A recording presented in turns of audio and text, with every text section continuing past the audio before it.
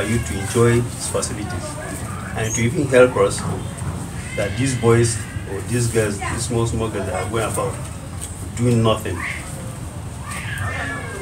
I'm happy that if this one comes, I would enjoy this one. Next time around, we'll be into it or chip into it and make, we'll have development within the children. Thank you so much, sir. Wish you well. We appreciate you, and our main aim is to create awareness globally. We want the districts of Karu, the culture, the lifestyle, the beautiful languages, the beautiful youth, children, women and men to be showcased to the diaspora, especially in Europe. And when we are thinking of that, we are also thinking of social economic growth in terms of what natural foods do you cultivate that can be good for export. So these are the things we are looking at, and providing job opportunities for the teeming youths in the community. I found out in my research that Karu has almost 332,800 people within the whole Karu district, if not more. And I think people are giving birth every day. You see how many? Yes, roughly 300. Only 300. It's more than. We're almost a million. You're just, wow, you're just expecting the number, the figure. Okay, so for that reason, you see, we are in a digital world, and the fastest way of making income now or growth is leveraging on people's time, people's effort, people's knowledge. So we believe in leveraging in economic growth. The youths, what do they do best that we can showcase to the world, and that they can have a means of? We want the youths to stay on their own, to be independent, but doing something that is tangible and valid. So that is why we are bringing Cleveland Open Project here, sir, and we hope we have a successful endeavor in the future. Thank you so much. Long live Karu District, long live Cleveland, long live the Federal Republic of Nigeria. Thank you. We are the only one inside the grassroots. Okay, sir.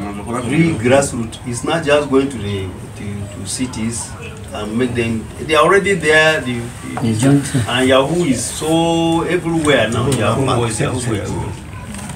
So please go to grassroots and then let's get people engaged. Let's engage these boys so that they will run away from problems.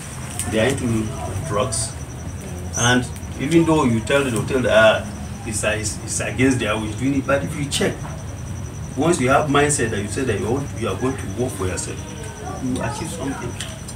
By sitting where by every day you see them in the morning. If you follow, you've not done the real research. In the morning you see our people here, I just shake my head. I'm not happy, I'm not comfortable, though I have just come in. So as time goes on, the district heads, village heads, get across to find time, come here, sit down with them, let's iron out what you are going to do for the community. And also this, we will carry out what we call, we do it in our line of work, we call it the needs assessment. Basic needs assessment. What do the community need and what do they do presently, so that we can open up, send it out, and we can see countries that needs this technical know-how or needs these resources. Then Cleveland serve as a platform to provide an open market for them. If they are good in farming yam and they can farm the kind of yam that is good for export, why can't Cleveland seek for yam buyers in Europe? And here it becomes a source of export. This is what because we are in an era that is food. There's a lot of hunger, sir. So if we can have a market in Karu that is specified for export, that is a breakthrough. And many youths will be engaged in these businesses. And there are many more. So let me not talk much. For me it's becoming difficult in this area. Where is the land to farm? That's another. We have problem. By the time you enter someone's plot, you start farming, he say he wants to develop the place. Before you know what is happening, he has already uprooted your farm product, and then when they are not even matured.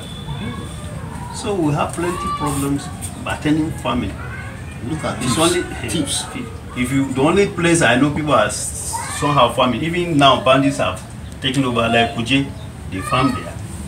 But now nobody there goes to your farm. Because if you go there to just carry, you pay ransom. Go to Buhari side, the same thing. Go to Nasarawa. So They don't have yam now. So it's no more encouraging. Totally. So God will help us. Amen. God will help us. We'll still come back, sir, so that we can deliberate. Yes, we'll tell the kitchen also to tell the date.